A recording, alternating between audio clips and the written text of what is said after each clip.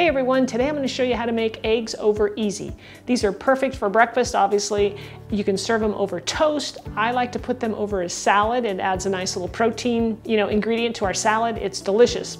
So I'm Rockin' Robin, and I'm going to show you how to do it right after this.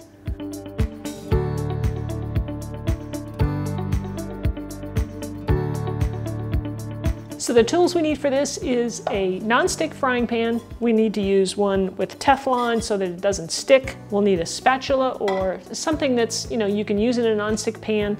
I like to use a rubber spatula, and you also need a little bowl, something to put your egg in so that you can check for shells before you actually start cooking. So we're gonna crack our egg into a separate bowl, drop it in gently. And if you get any eggshells in there, use your eggshell to take it out. It'll make it much easier. So here we go. We've got a non-stick frying pan. I have a small one here. This is probably a 6-inch over low heat. You want to have low heat, and you definitely want to use a non-stick pan for this. Now you can use butter, or you can use olive oil or avocado oil, even coconut oil. Any of those will work, or you can use a combination of two. But today I like to use butter. I'm using Kerrygold butter. It's one of my favorites, and I'm gonna put, a fair amount in there, probably a tablespoon, into the pan, and we're gonna let that melt. And I'm just gonna kind of move it around the pan to coat it. And what we're waiting for is for the butter to start to bubble up a little bit and get foamy. So the idea with making eggs over easy is you want to cook them low and slow. Okay, so we're starting to get a little action there. I'm gonna pour in my egg gently, trying not to break the yolk. And I want it to stay kind of in one spot of the pan. I don't want it to spread real thin. So I'm going to kind of encourage it with my spatula. Drop it in. And you can see it wants to spread, so I'm going to bring it back in just a little bit. I'm going to turn the temperature down to low again.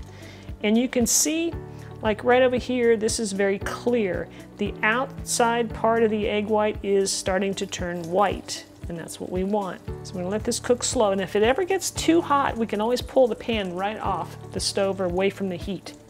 So you always have that option. Now you'll see a little bit of bubbling going on, that's okay. If it gets too much bubbling going on, you're gonna wanna lift the pan up. What I'm looking for is for all this clear area to become white. And then we get to try and flip it over. Now I'm gonna try and toss it in the pan, but you can do it with a spatula, whatever makes you feel comfortable. It's almost there, guys, and then we're gonna flip it over. All right, here we go. Let me turn it around a little bit. It should be sliding around in your pan like that.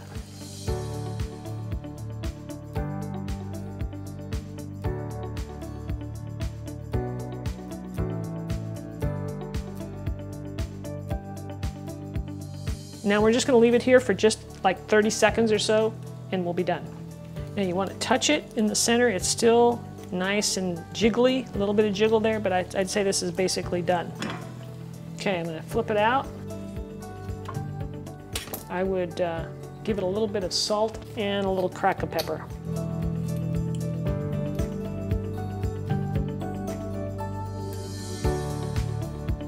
A delicious way to make eggs, everybody. A little salt and pepper on there at the end is really nice. Nice and buttery, cooked in butter. You're gonna love it. So if you know of anybody who might wanna learn how to make eggs like this, send them over to my channel. I really appreciate it. So thanks for watching, everybody. We'll see you next time.